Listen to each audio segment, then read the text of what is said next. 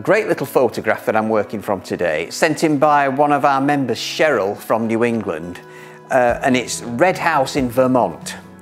And a lot of the snow scenes that I've done on the site introduce a little bit of glow in the sky and a glow in the shadow, because I often do say that just because it's a winter scene, it doesn't have to make you feel cold.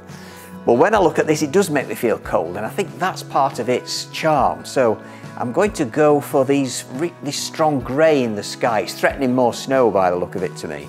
But the beauty of that is it contrasts really well with the white on the roofs.